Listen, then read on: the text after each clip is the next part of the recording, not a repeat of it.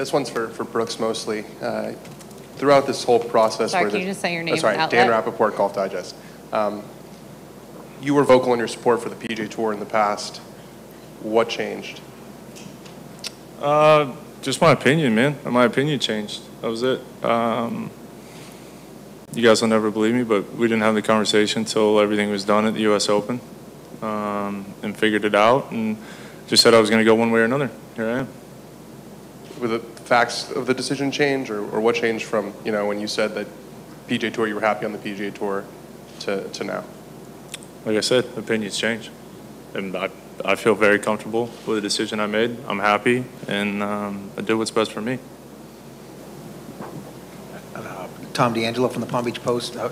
Brooks, what was your reaction? What did you think when Rory? What is it? I can't hear. What was your reaction? What did you think when Rory basically said that, you know, that you went back on your word, that he used the word duplicitous?